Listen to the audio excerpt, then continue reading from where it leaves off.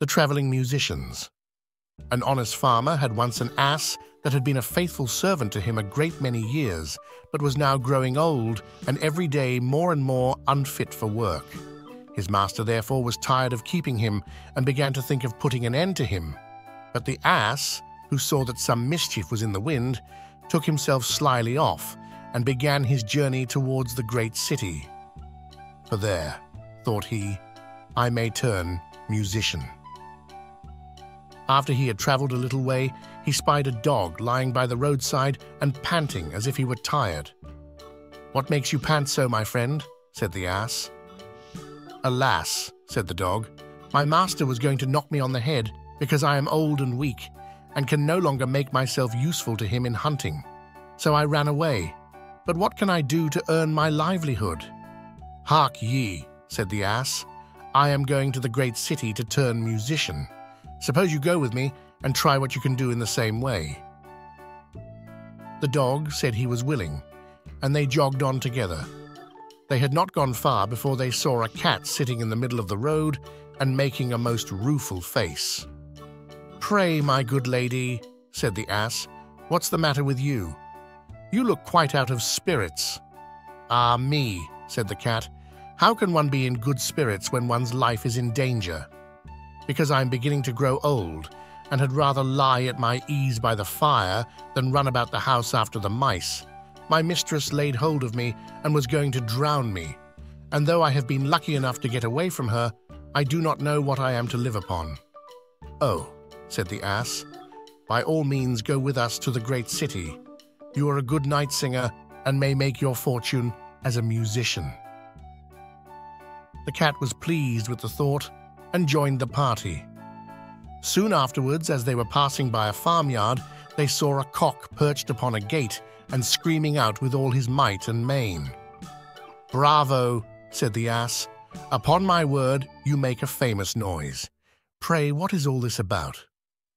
"Why," said the cock, "I was just now saying that we should have fine weather for our washing day, and yet my mistress and the cook don't thank me for my pains, but threaten to cut off my head tomorrow and make broth of me for the guests that are coming on Sunday." "Heaven forbid," said the ass. "Come with us, Master Chanticleer. It will be better, at any rate, than staying here to have your head cut off. Besides, who knows? If we care to sing in tune, we may get up some kind of a concert. So come along with us." "With all my heart," said the cock. So they all four went on jollily together. They could not, however, reach the great city the first day, so when night came on, they went into a wood to sleep. The ass and the dog laid themselves down under a great tree, and the cat climbed up into the branches, while the cock, thinking that the higher he sat the safer he should be, flew up to the very top of the tree, and then, according to his custom before he went to sleep, looked out on all sides of him to see that everything was well. In doing this, he saw afar off something bright and shining, and calling to his companions said, "There must be a house no great way off, for I see a light." "If that be the case," said the ass, "we had better change our quarters, for our lodging is not the best in the world." "Besides," added the dog, "I should not be the worse for a bone or two or a bit of meat." So they walked off together towards the spot where Chanticleer had seen the light, and as they drew near it, became larger and brighter, till they at last came close to a house in which a gang of robbers lived. The ass, being the tallest of the company, marched up to the window and peeped in. "Well, donkey," said Chanticleer, "what do you see?" "What do I see?" replied the ass.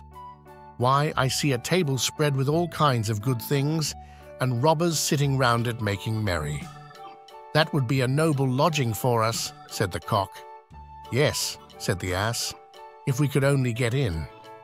So they consulted together how they should contrive to get the robbers out, and at last they hit upon a plan.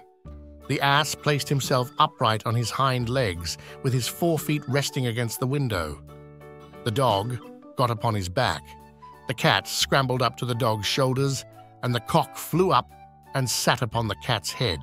When all was ready, a signal was given, and they began their music.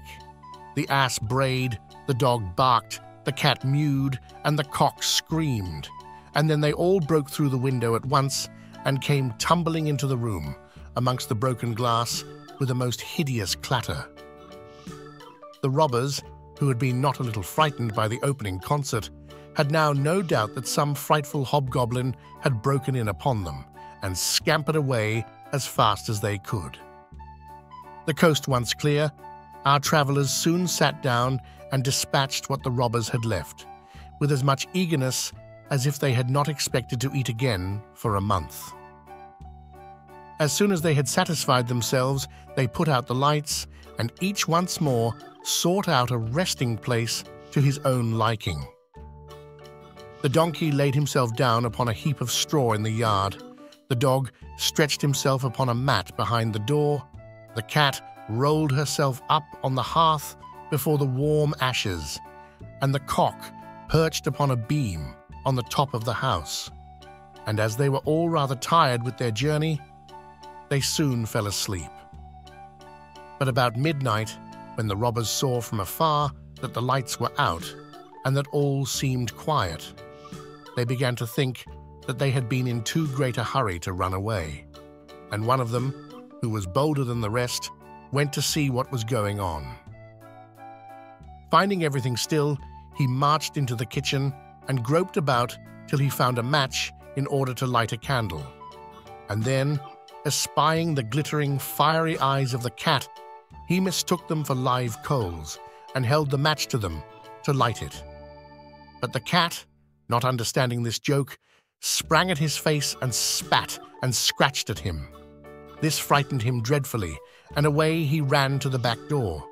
But there the dog jumped up and bit him in the leg, and as he was crossing over the yard, the ass kicked him. And the cock, who had been awakened by the noise, crowed with all his might.